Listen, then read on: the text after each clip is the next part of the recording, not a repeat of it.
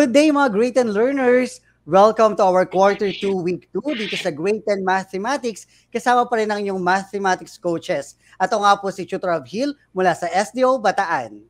I am Tutor King from SDO Tarlac Province.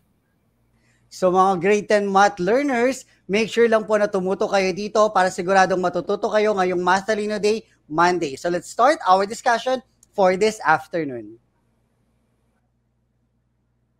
So ang topic nga natin mga Great and Learners ay tungkol sa Great and Mathematics kung saan pag-uusapan natin ngayong Quarter 2, Week 2 ay tungkol sa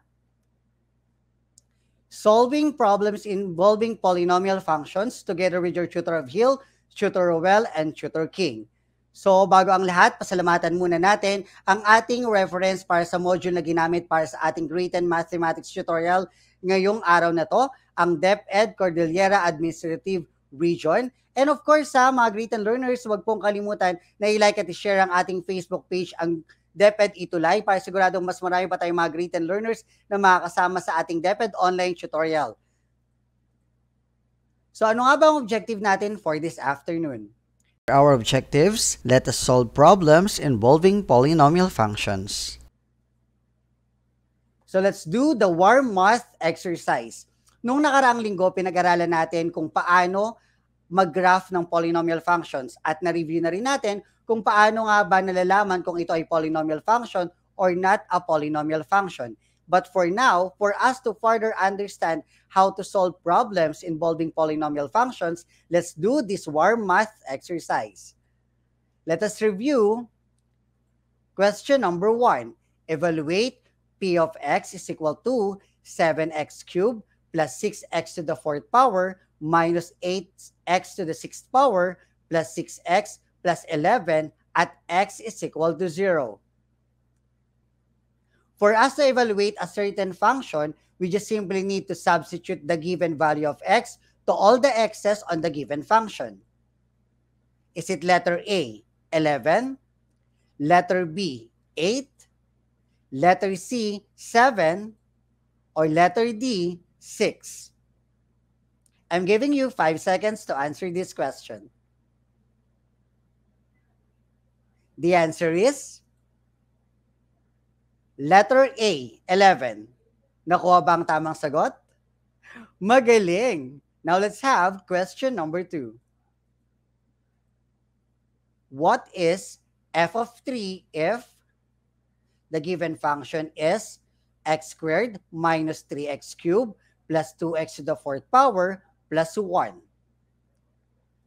Is it letter A, 91, letter B, 10, letter C, 30, or letter D, 3? What is your answer? Okay, if your answer is 91, you are correct. Very good. Now let's have our question number 3. If the function of x is equal to x to the 4th minus 4x squared plus 3x plus 2, then p of 2 is equal, is it letter A, 2, letter B, 8, letter C, 14, letter D, 20? You have 5 seconds to answer. The answer is letter B, 8. Nakuha nyo ba ang tamang sagot? Mahusay. Now let's have question number 4. What is b of x plus s of x given that b of x is equal to 7x squared minus 5x plus 100 and s of x is equal to 20x squared plus 60x plus 200?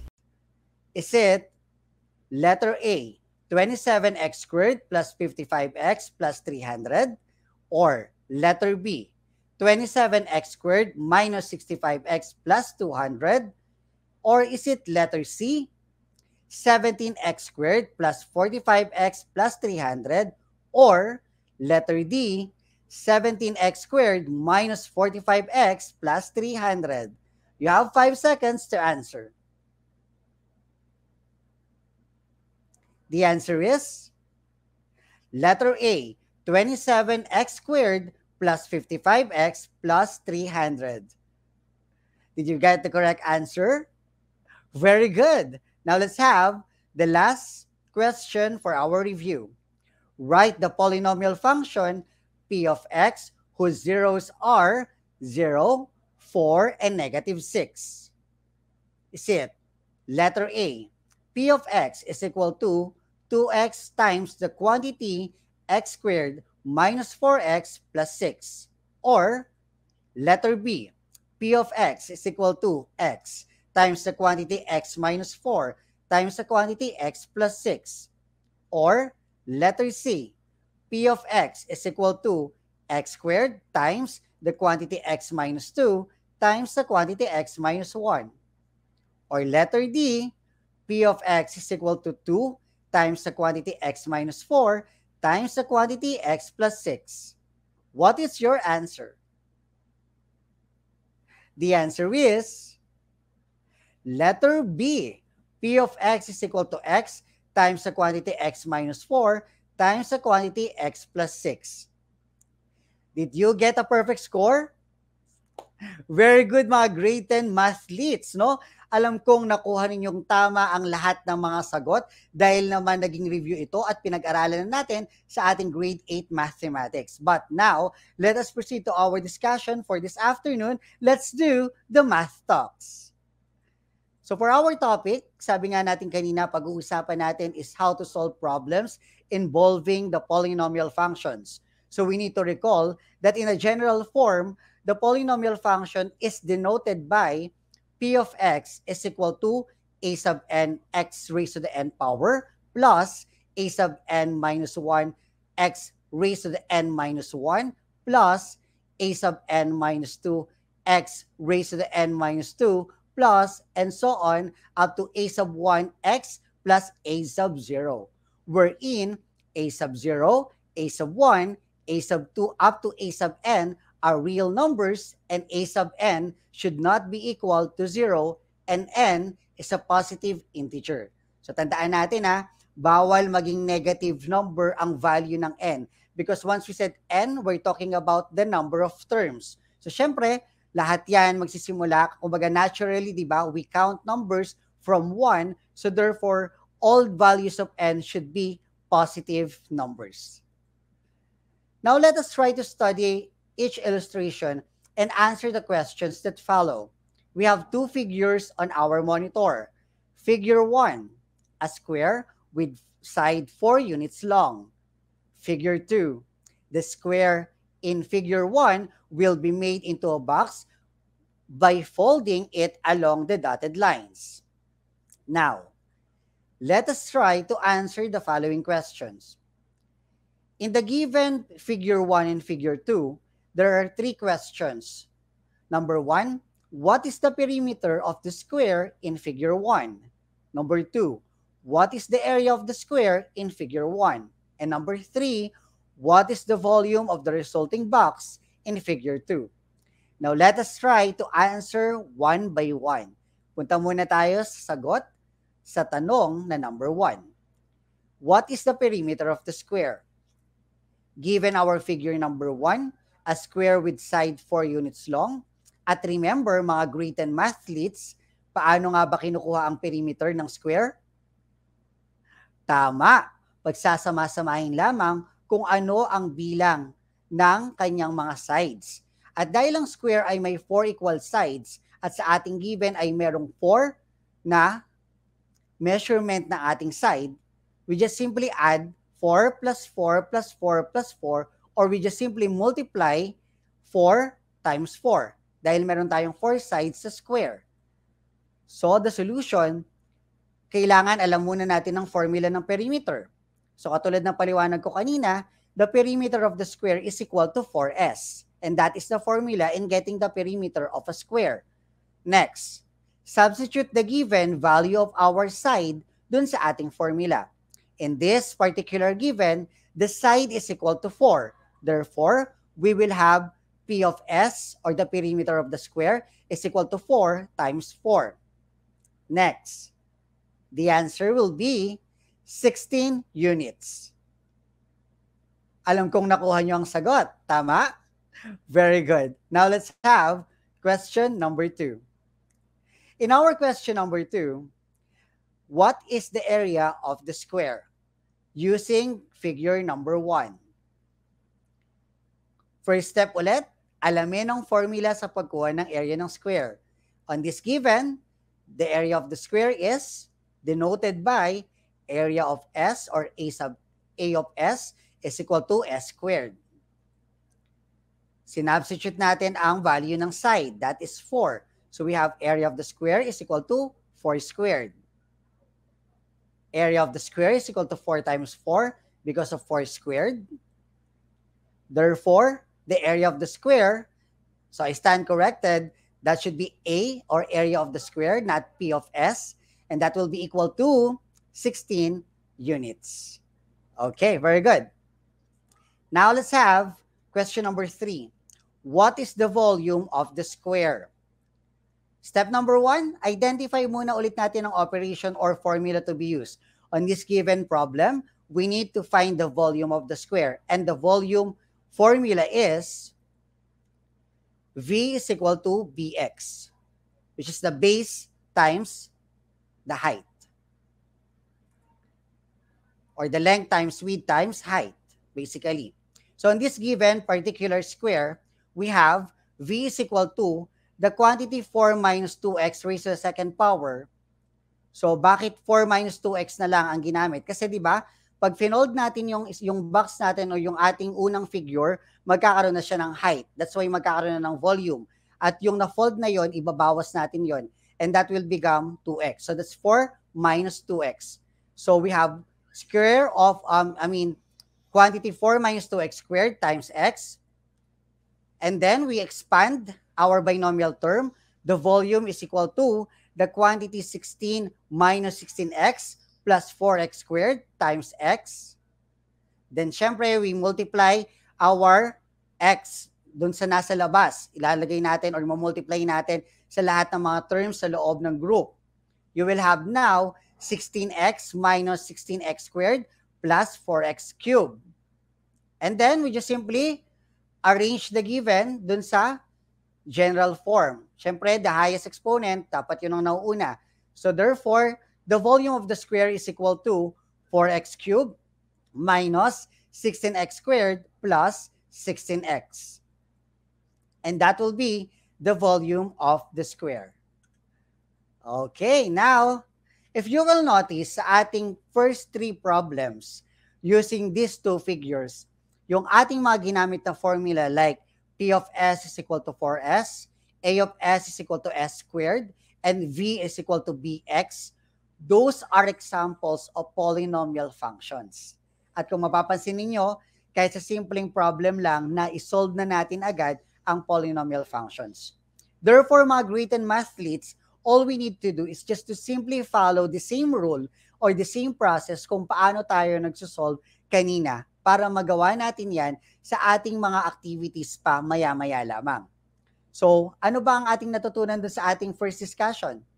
We only just simply substitute, di ba? Yung given value doon sa lahat ng mga either x or y or kung ano man yung variable na meron sa function and evaluate the given function for you to get the value or the final answer. So now, let us try to have another one. Okay, so example number 1. A cube has a capacity of 125 cubic centimeter. What is the length of its edge? Solution. First, identify the formula to be used. On this particular given, the formula to be used is the volume cube is equal to S cubed. Then, substitute the given to our formula. Given na ang volume, ang kailangan nating hanapin ay yung length ng bawat edge. On this particular given, 125 cubic centimeter is the volume, which is equal to S cubed. For us to eliminate or for us to get the value of S alone, we just simply, what? get the cube root of each side of the equation. So we get cube root of 125 cubic centimeter is equal to the cube root of s cubed. Next, we will have the answer of 5 centimeters is equal to the side or the s. So therefore, s is equal to 5 centimeters and that is the length of its edge. Did you follow the process? Mathusay. Okay, so the final answer, the length of the edge of the cube is 5 centimeters. Example number 2. Find the polynomial function which represent the volume of a rectangular prism and with zeros 3, -3, and 1. For our solution, we need first to find the appropriate equation for the volume of the rectangular prism. And the volume for the rectangular prism is equal to length times width times height. And for us to get the zeros, we will have the quantity x minus 3 times the quantity x plus 3 times the quantity x minus 1. Combining the first two given binomials, we will have the quantity x squared minus 9 times the quantity x minus 1. Getting the product of our given, we will have the rectangular prism or the volume of the rectangular prism equal to x cubed minus x squared minus 9x plus 9. Therefore, the polynomial function that represents the volume of the rectangular prism is v of x is equal to x cubed minus x squared minus 9x plus 9 cubic units. Very good. Now let's have example number 3. A demographer predicts that the population P of a town T years from now can be modeled by the function P of T is equal to 6t to the fourth power minus 5t cubed plus 200t plus 12,000. What will be the population of the town B 2 years from now? Ayan, medyo population naman ang naging problem natin. Example number 3. So the solution, the given function that model the population of the town shall be evaluated at t is equal to 2. Meaning, ang una natin kukunin muna ay 2 years lang. Kasi 2 years from now. So sabi nga natin, di ba sa ating review and sa mga sample problems natin, for us to evaluate polynomial function, we just simply substitute the given value of the variable to all the variables on the given. So for example, 2 ang variable or 2 ang value ng t sa ating given. Ang ating polynomial function ay p of t is equal to 6t raised to the fourth power minus 5t raised to the third power plus 200t plus 12,000. Substituting the given value of t, we will have now p of 2 is equal to 6 times 2 raised to the fourth power minus 5 times 2 raised to the third power plus 200 times 2 plus 12,000. Evaluating the function and performing the indicated operation, we will have now 6 times 16 at nakuha yung 16 dahil dun sa 2 times 2 times 2 times 2 or 2 to the raise or 2 raised to the fourth power minus 5 times 8 at yung 8 nakuha dun sa 2 times 2 times 2 or 2 raised to the third power plus 200 times 2 plus 12,000. Next, we get the product of each given term. We have 96, 6 times 16, minus 5 times 8 is 40, plus 200 times 2 is 400, plus 12,000. The total answer is 12,456. So therefore, in 2 years, the town will be having a population of 12,456 people. Nakuha ba? Very good. Okay. Alam kong nakuha nyo na ang process, right? Now, let's have the math practice kasama, of course, ang ating Tutor King. Tutor King? Hello everyone! Thank you, Tutor Avgil, for that wonderful discussion. Now, tapos na ang ating discussion. Let us now proceed sa ating math practice. Are you ready? So, problem number 1. So, the area of a rotunda is 21.98 square feet. What is the length of its diameter? So, we have here hints. Hinahanap natin yung diameter. But, yung given lang ay yung area ng rotunda. So, a rotunda is a circular shape siya. Therefore, yung area of the circle is equal to pi r squared. So, hint natin yon. Then, 2r is equal to d. Yung twice daw ng radius is equal to d, which is diameter. And then, pi is equal to 3.14. So, those are our hints. Now, solution. Given yung area daw ng rotunda is 21.98 square feet. And we all know the area of a circle is, ano ba yung area ng circle? Yun. Area of the circle is equal to pi r squared. Then, alam na natin yung area ng circle, which is 21.98 square feet, is equal to the 3.14. Yung 3.14 na yun, that is our pi times r squared. And then, we will divide both sides by 3.14. So, 21.98 divided by 3.14 is equal to 3.14 divided by 3.14 times r squared. And we will have an answer 7 is equal to r squared. Tapos na ba tayo dyan? Hindi pa. Hinahanap natin kasi yung diameter. To get the value of r, kailangan natin i-square root yung both sides. Kasi yung r squared is equal to 7. Yun yung value ng r squared. So, to get r, square root of 7 is equal to square root of r squared.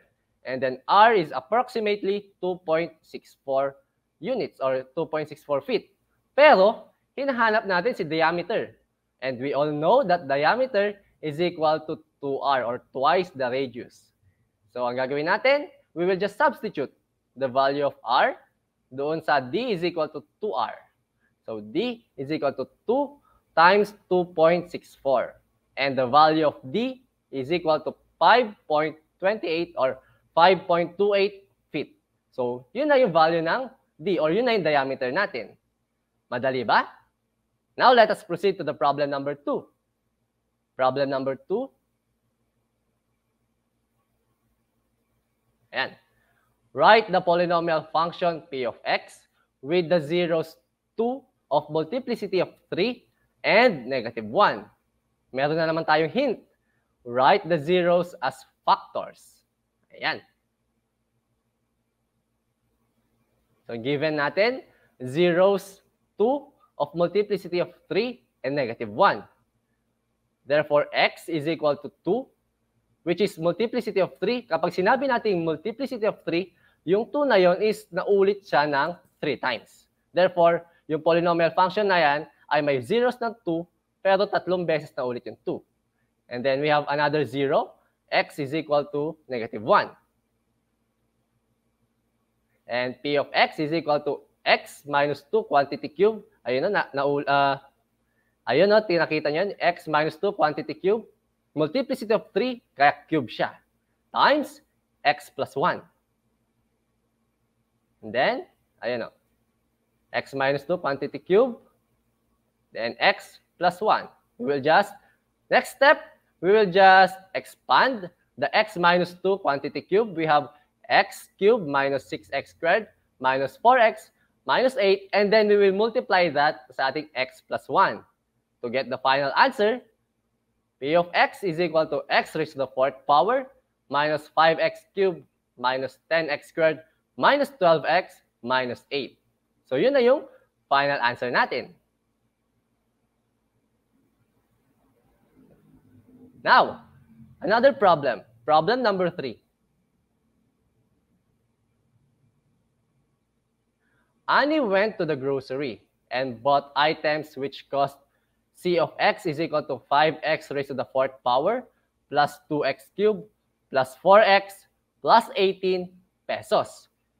If x is equal to 4 pesos, how much did Annie pay? Hint, we will just evaluate the function. So, given natin, C of x is equal to 5x raised to the 4th power plus 2x cubed plus 4x plus 18 pesos. And yung x daw natin is equal to 4 pesos. Ang gagawin natin dito, we will just substitute the value of x, which is 4 pesos, doon sa ating polynomial function na C of x is equal to 5x raised to the 4th power plus 2x cubed plus 4x plus 18. And we will have C of 4 plus 5 times 4 raised to the 4th power plus 2 times 4 cubed plus 4 times 4 plus 18. And then, C of 4 is equal to 5 times 256. Nakuha natin yung 256 doon kasi 4 cubed. And 4 cubed is 256. Plus 2 times 64. Nakuha ulit natin yung 64 doon dahil yun ay 4 cubed. Plus 4 times 4 plus 18. Then, 5 times 256, that is 1,280 plus 128 na nanggaling sa 2 times 64 plus 16 na nanggaling sa 4 times 4 plus 18. And when we add them up, we will have C of 4 is equal to 1,442 pesos. Madali ba? Di ba? Napakadali. Now, to sum it up, let us call on one of our tutor, Tutor Rowel.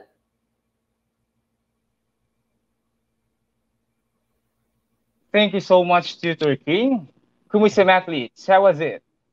Alam kong nakuha niyo how to solve the given problems. For this time, let's sum it up. Okay?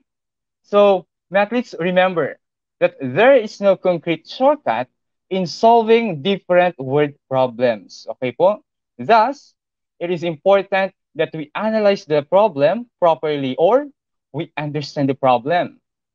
Next, we will devise a plan on how to solve the problem by using, example is a polynomial function. Then after, we will carry out the plan. How are we going to carry out the plan? We can do that one by substituting the given values of the variable to the polynomial function. Then once you're through solving the given problem, ano yung importanteng dapat gawin? Athletes, you need to do the last step, which is look back or check your answer. So kaya ba yung gawin? I know you can. This time, we will have the quick check challenge. Athletes, prepare your pen, paper, and let's do this one. Are you ready? Okay, number 1. For number 1, evaluate P of x is equal to 7x squared plus 6x to the 4th power minus 8x to the 6th power plus 6x plus 11 at x is equal to 0. A, 7, B, 6, C, 8, or D, 11. So, athletes, what you will do is simply substitute the value of x, which is 0, to the given polynomial function. What do you think is the answer? Sige nga. For number 1, the correct answer is letter D. For number 2, if P of x is equal to x to the 4th power minus 4x squared plus 3x plus 2, then P of 2 is equal to blank. A, 2, B, 8, C, 14, or letter D, 20. What do you think? This time, the value of x is 2. So what is P of 2? The answer for number 2 is letter B. Now, let's proceed to number 3. Number 3, a grocer spent a total of a cubed plus 5a squared plus 2a plus 10 pesos in purchasing a disinfectant worth a squared plus 2 pesos per gallon. How many gallons of disinfectant was purchased by the grocer? What do you think? Is it A minus 2 gallons, B, A plus 2 gallons, C,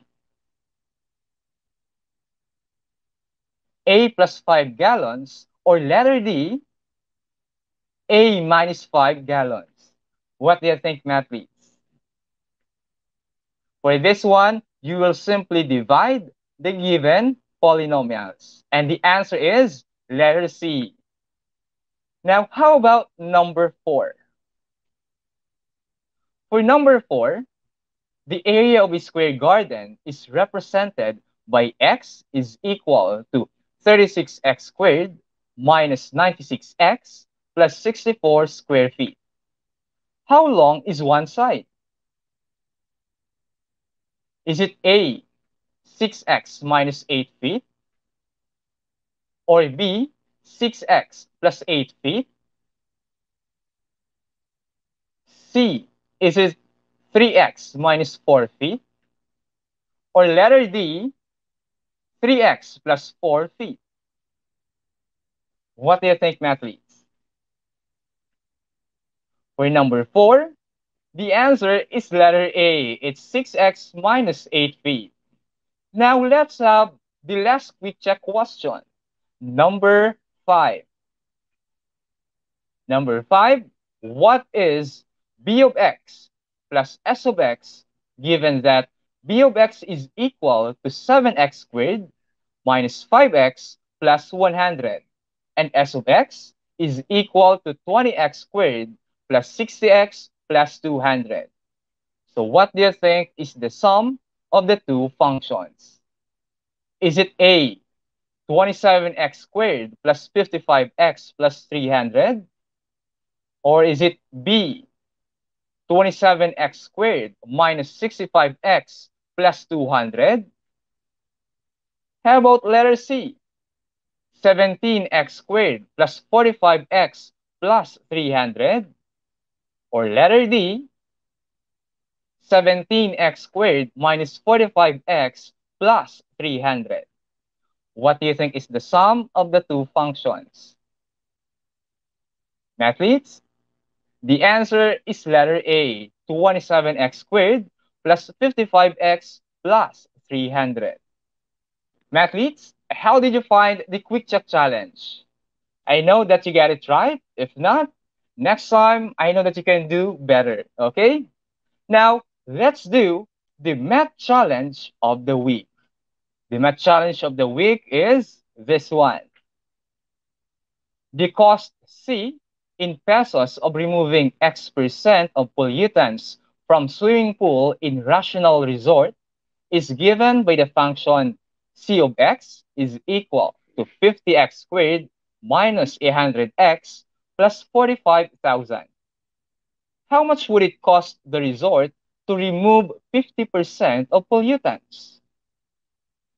So, how are you going to answer this one? Remember to follow the steps on how to solve polynomial functions, okay? Don't forget to include hashtag ETULAY Math Challenge, hashtag Tutor Avgil, hashtag Tutor Rowel, and hashtag Tutor King once you post your answers on your Facebook account. You may also post it on our official Facebook page. We have DepEd ETULAY and DepEd EdTech Unit. So thank you so much. So this time, let's call once again Tutor King and Tutor Avgil. Hello, Tutor King. Hello, Tutor Avgil. Yes, hello mga great and learners. Maraming salamat muli sa ating pagsasama ngayong Masalino Day Monday. Dito lamang sa DepEd Online Tutorial ang ETULAY. And maraming salamat Tutor King at Tutor Rowel na palagi nating nakakasama mga great and learners. Tama ba? So muli po ako ang inyong Tutor Avgil mula sa SDO Bataan. Huwag pong kalimutan na i-like at i-share ang ating mga DepEd Facebook pages, ang DepEd EdTech Unit, DepEd Philippines at DepEd TV. At ganoon din po mag-subscribe sa ating official YouTube channel, ang DepEd TV Official. Ayan. Ako si Tutor King from SDO Tarlac Province. And once again, I'm Tutor Rowel, your math coach in Math 10 from SDO Camarines Sur. So muli, magkita-kita tayo next week dito lang sa DepEd Online Tutorial ETULAY. Paalam!